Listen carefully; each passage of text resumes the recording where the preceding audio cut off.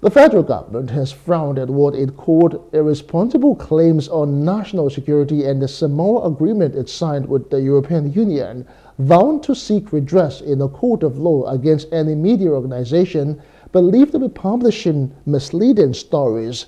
It specifically lamented that the media report on recent signing of the EU pact, which claimed was done to promote lesbian, gay, bisexual, transgender, and queer LGBTQ, was non-factual, describing it as sensational.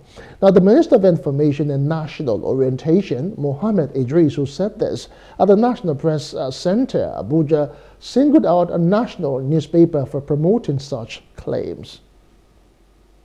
Falsely accusing the government of signing a deal to promote LGBTQ.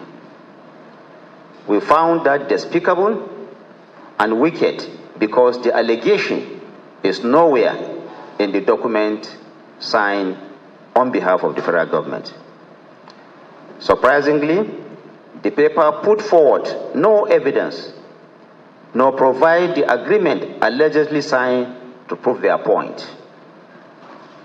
The baseless and sensational story unfortunately formed a basis for khutbah, that means Friday sermons, by some of our respected imams around the country who were misled by the story, thereby raising tempers around the country.